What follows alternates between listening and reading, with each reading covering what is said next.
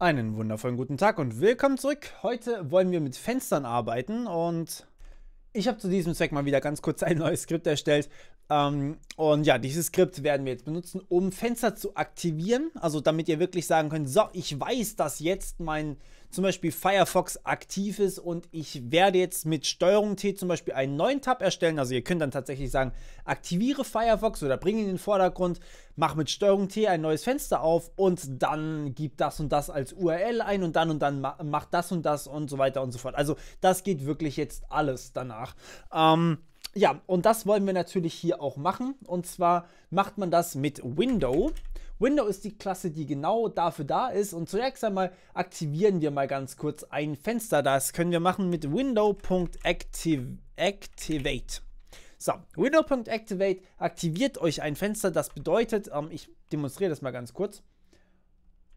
Hier haben wir ein ganz normales GNOME-Terminal und das hat jetzt hier oben als Titel von diesem Fenster Morpheus @ Morpheus Doppelpunkt und dann eben diese Tilde dafür, dass wir im Home-Verzeichnis sind.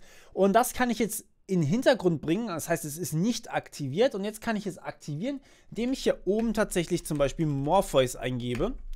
So, und ja, das können wir jetzt erstmal speichern und dann mal ausführen und dann sehen wir, bam, das Fenster ist im Vordergrund, aber nicht nur das, es ist auch aktiv. Das heißt, wenn ich jetzt weiter tippe, dann ist in diesem Fenster etwas, okay?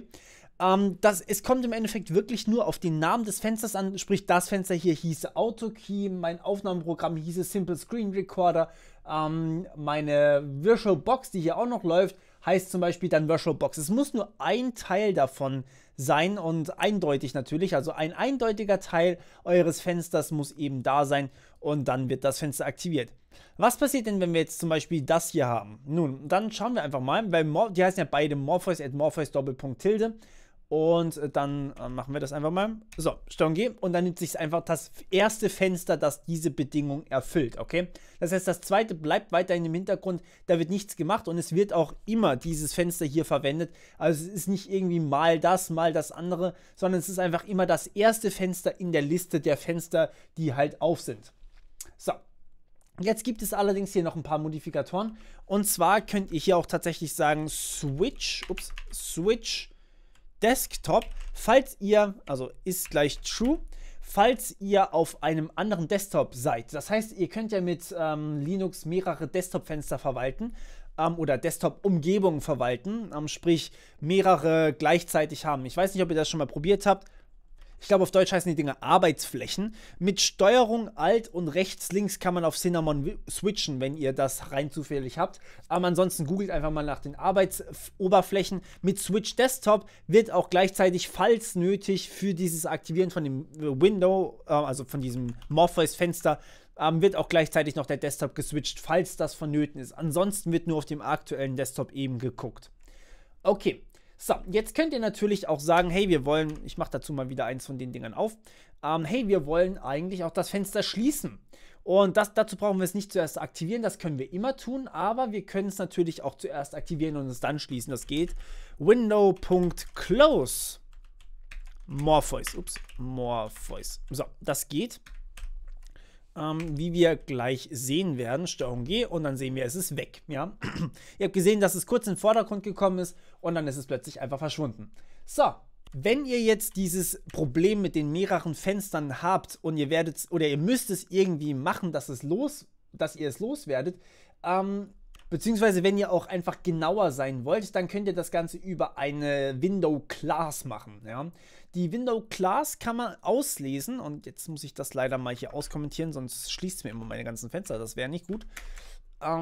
Okay, die Window-Class könnt ihr auslesen, indem ihr hier natürlich erst einmal die Window-Class hier auslesen und dann später verwendet. Das heißt, wir können hier, beziehungsweise wir schreiben es hier einfach mal, das sollte ich vielleicht nicht machen, Win-Class ist gleich Window.getActiveClass. So, das ist das vom aktuellen Fenster. Das könnt ihr natürlich mit Time auch einfach kurz pausieren, das Skript, und dann später ausgeben.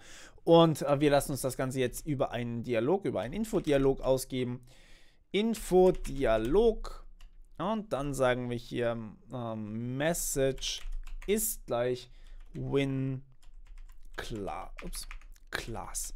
So, und diese win class, die sieht folgendermaßen aus. So, jetzt haben wir Steuerung G.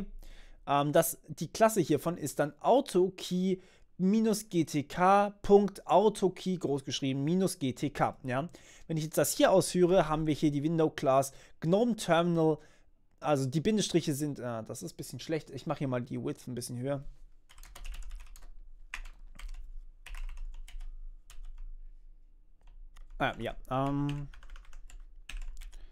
So. Und dann sehen wir hier AutoKey -gtk.AutoKey -gtk, während wir hier eben sehen zum Beispiel GNOME-Terminal -Server. Und dann großgeschrieben GNOME-Terminal. So, das ist die Window-Info, ja, das ist die Class-Information. Problem ist natürlich, die Klassen sind natürlich bei den beiden Fenstern hier auch gleich, ja. Das heißt, wir haben hier einmal das und einmal haben wir das hier. Bringt uns immer noch nicht so viel. Wir können aber auch tatsächlich jetzt hierher gehen und sagen, wir wollen mit Fenstern agieren über die Klasse. Das geht.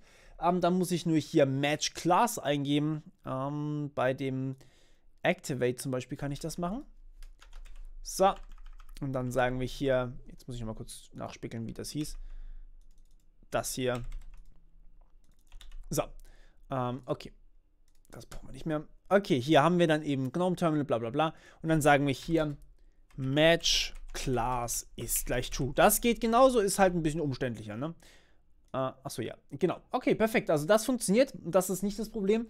Aber es bringt uns immer noch nicht wirklich weiter. Wir brauchen also noch ein bisschen mehr Informationen. Aber ihr habt schon was gesehen jetzt hier. Wir können mit aktiven Fenstern auch interagieren. Das ist auch gar nicht so schlecht. Ich mache das hier wieder mal klein. Oder in den Kommentaren.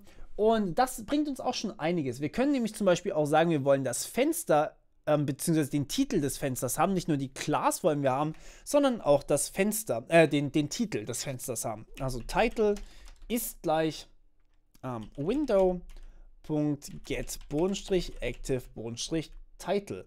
Title. So, und jetzt wollen wir hier natürlich nicht die Win-Class ausgeben, sondern den Title. Und dann sehen wir hier, das Ding heißt AutoKey. Hätten wir auch selber reingucken können, funktioniert aber auch programmatisch. Ziemlich cool.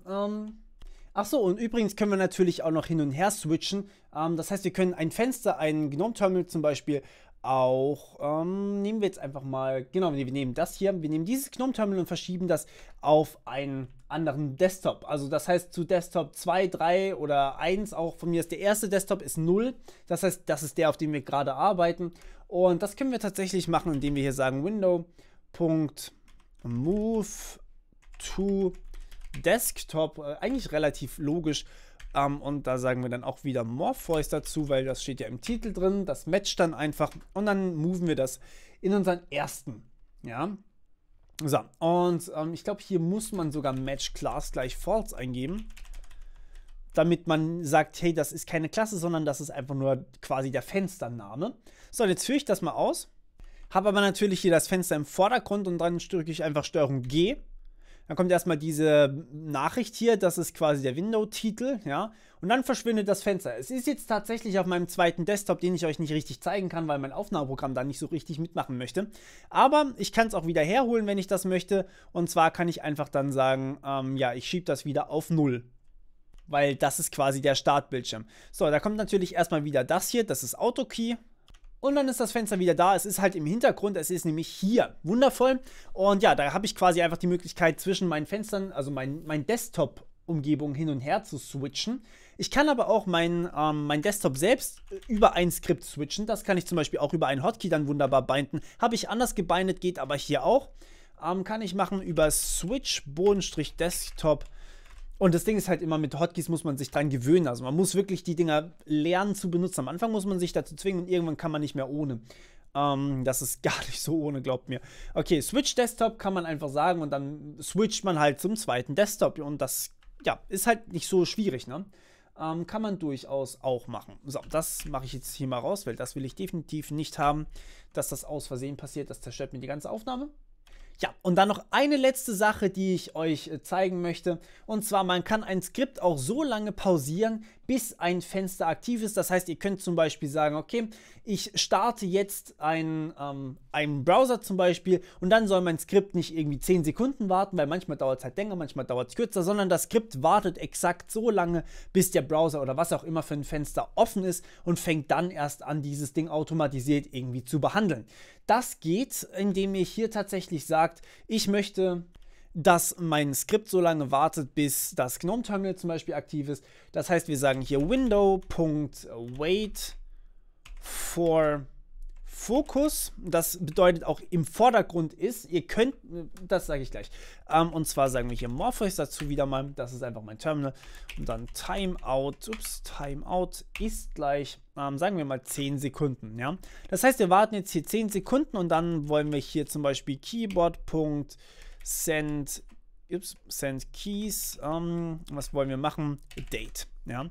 Und ja, genau, dann warten wir einfach quasi maximal 10 Sekunden, bis das Fenster aktiv ist. Und dann senden wir Date rein. Und achso, natürlich wollen wir auch noch ein Enter senden.